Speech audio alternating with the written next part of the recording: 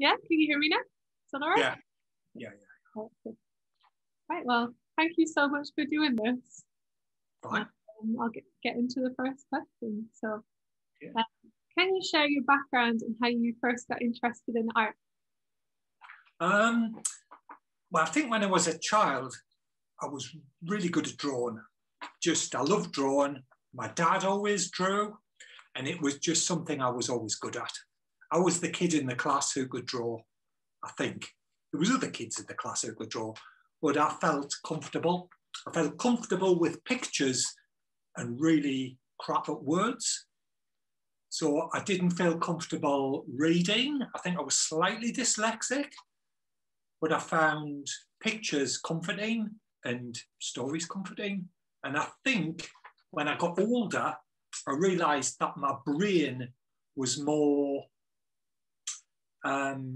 straightforward. I found images straightforward and I found words a struggle. So I just naturally drifted towards art and kept there, stayed in my lane, as they say. So many creative people, isn't it? You know, I know. have dyslexia or pictures make more sense. Yeah. I think I didn't realise till I started teaching when I was 23. And I think I realised then that I learnt better through images. I liked pictures with stories in. Like I looked at images to see what was going on in the world. And I hadn't realised that. And it was like a penny dropping, which was dead exciting. And it was good as a teacher because then you could look at the way different people learned, because people learn in different ways. I think the brain operates in different ways. And then I started reading about that, and it made me a little bit more confident to be, because you always, I think in the 1960s and 70s, I think the kids who did art were the ones who weren't academic. And I was definitely in that bracket. I wasn't academic. But then I found as I got older, I started to read because of art and learn, and I became quite academic. I wouldn't say I am academic, but I became more comfortable with it. Does that make any sense at all? Yeah, that's great. Thanks. And what subject matter do you focus on in your work, and why do you choose it? Right. I think for the last 10 years, the subject matter has been the relationship between humans and animals is like a core theme. I try and use things in my life to build stories around, and symbols in my life, like everyday things, and then try and build narratives around those things. It sort of broadens out from there. I'm starting to introduce in some of my new series of work things like migration, migration of animals, migration of humans. I'm sort of forming links between how animals and humans cooperate and live together, and then building stories. It doesn't always work, but it's a theme, I guess. If that makes sense. Yeah, great. Thanks. Yeah, I definitely see some of those themes in your newer work.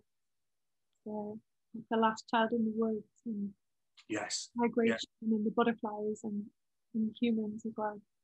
I think there's sort of layers.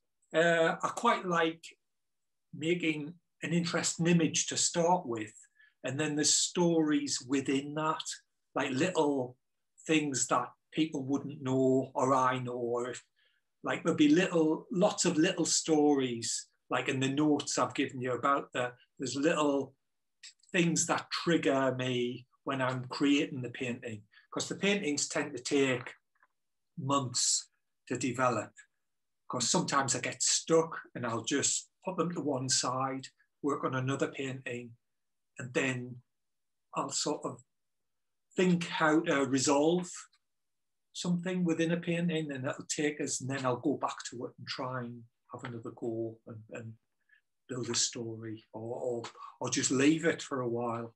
sometimes years. I've got paintings here that I've left for years and that I will. A good example's the pig, the little pig, Scratch and Sniff. Yeah. That was it. That was in the studio for 6 or 7 years, unresolved. And then I just resolved it for the exhibition. I don't know, I just woke up one morning and thought, oh, I'll just do that. I'll just make a joke. That's what I'll just have a bit of fun. Often it is. I quite like to use humour as a way in sometimes. And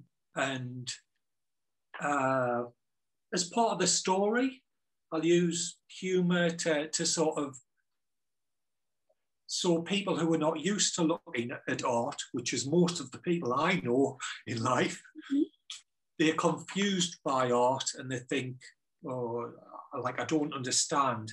So a little bit of gentle humour often draws them in and they realise they can understand. And there's no big secret. It's just a picture, really. That leads me nicely into the next question. That is, what is the process of starting a painting like for you? Oh, well, I normally have around anything from 6, 7 to 10 to 15 paintings started at once. Oh my God, really? And and I'll some will float to the surface and some will get left and I'll rework later. But I quite like the paintings to talk to each other. So an idea I might start in one painting, mightn't work, and I'll have to go into another painting to see if it works on that one. And there's a lot of painting over and a lot of trial and error and doing something. I usually work on a painting for a week, and then I'll work on another painting for a week, and then another painting, and I'll rotate them round. And after I've got a month into a painting, some will come to the surface and get more near completion, and I might just try and complete that painting. Others I might just leave. I've got plenty of paintings I just leave. But I quite like them to have a theme and to feed off each other and to have like conversations with each other. So the paintings will sort of be thematic and depend on what I'm reading at the time, what's on the news, what music I'm listening to. It's an eclectic sort of shambles, really. It's a brain shambles, and I write everything down in a sketch pad, which is just scattered notes. And I try and sort of assemble them in the paintings. I like the sound of what you're saying about the paintings speaking to each other. So if you're working on a few paintings at the same time, would they usually form part of the same series? Yes. I think I'll normally work on a series for 3 or 4 years. I think the series I'm presently doing, which is about migration and global warming, amongst other things, I'll basically throw in anything that's on my mind. I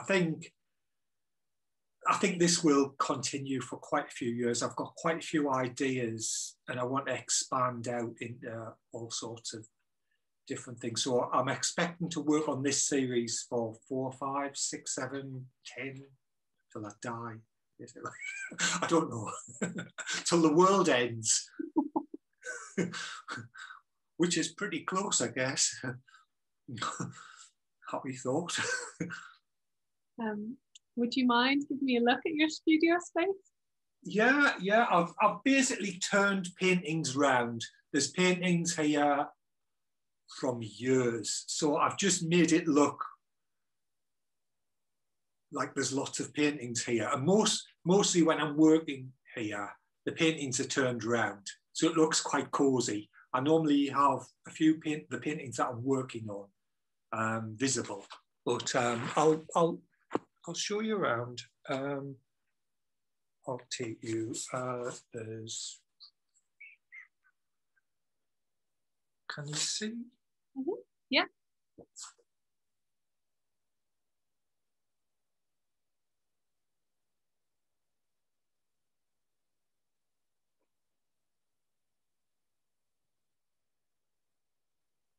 This is my desk. And there are my paints and my brushes and my solvents.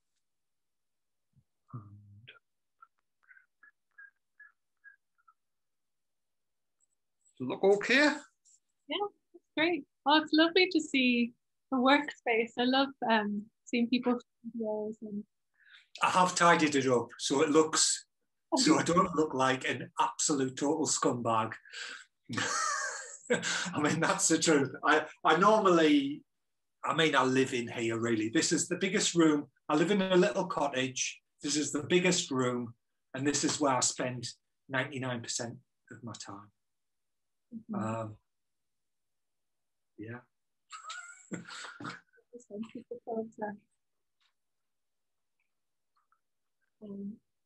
The next thing that I wanted to ask you is, what would you say is an integral part to the work of an artist? Right. I think communication. I think, well, I can only speak for myself, but I think you reflect back the world you see around you, the world you experience, and I think an artist tries to order that and then represent it back. So you act as a filter. I think an artist fundamentally is a communicator, communicates the world they experience. So I see my job as just filtering all the rubbish out and trying to put together stories that matter to me, trying to find universal truths from my life and sort of represent them back. And it's quite hard. Did that make any sense? Oh, you're like an artist and a painter and you're making these images, but you're also like investigating the topic. Yeah. I think I like to read. I like to know what's going on in the world. And I think in the studio, I try and filter that and try and make sense of it. I guess it's making sense of the world, making sense of my world, and who I am in the world. Yeah. I think it's communication as well. It's having the ability, because most people, I think everybody, unless you're a famous politician or something, you haven't got a voice in the world. I think as an artist, you sort of have got a voice, however small that is, or you think you've got a voice. and I think it's trying to use that wisely and try and be who you are, try and be authentic, I guess. Be true to yourself. God, I'm getting heavy now. Great, thanks. And do you have a favourite work that you've made? Yes, I think the painting that I realised, the painting I did that I realised I was onto something was a painting called Waiting for Doggo. Well, you have to send me a picture. I'll send you a picture of Waiting for Doggo. It was basically a play on a Samuel Beckett's Waiting for Godot, but it was a dog with a halo.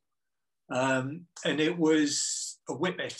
And I was basically starting to use the symbolism of a northern person, like a whippet being a northern working class, called a working class horse, really, because people used to bet on whippet racing, like people down south bet on horses, or people in Ireland on horses.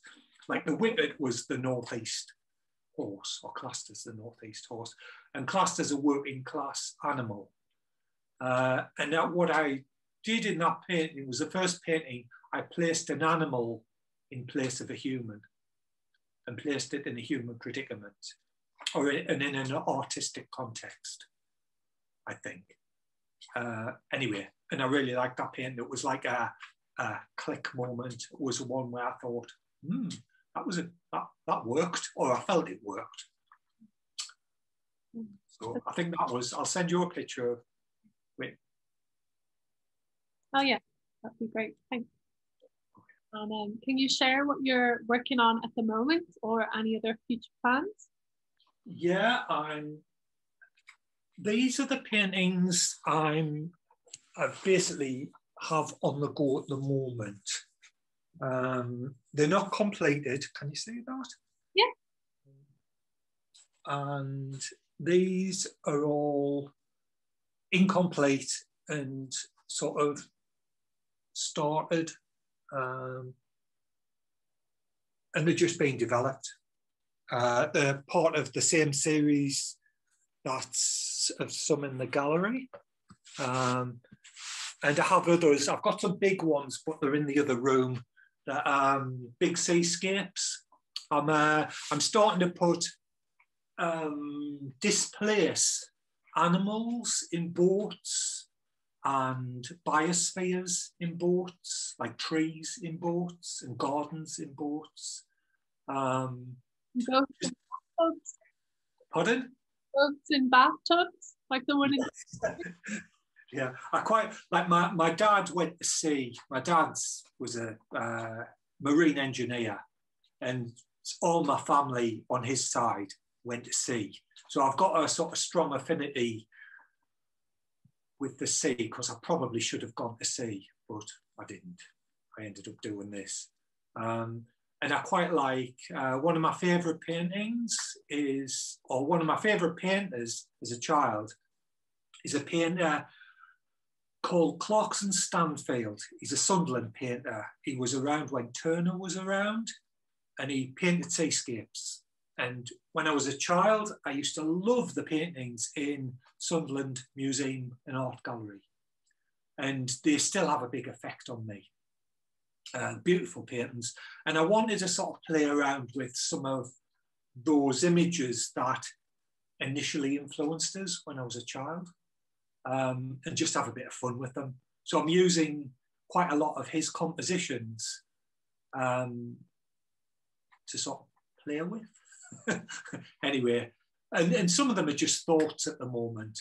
Because I wanted, in some of the paintings, I've got the sea coming into domestic settings, like northern living rooms. And I wanted to go outside into the sea and see what that was like, because I've never done it before. And I thought it would be interesting and good fun. So yeah, that's what I'm doing really. Are they the same series as the ones in the gallery on the beach? Yeah. I'm trying to sort of create Gav world, you know, where there's a world, like there's a seascape, there's a landscape, there's an interior, exterior. So I'm trying to develop my world view, world domination. You know, I always, in the past, I've always stuck to like interiors. And I thought it's about time to get outside, what with COVID and all that. Sick of being inside. So just really play with something different, yeah. Oh, that's great, thank you.